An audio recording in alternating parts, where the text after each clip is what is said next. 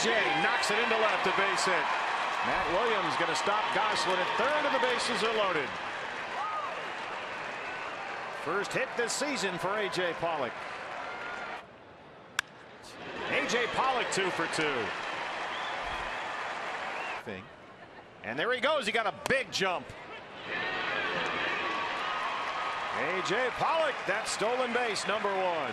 Did you put the sign on there, partner? I did, actually. He just had the green light. Flashed it from up here.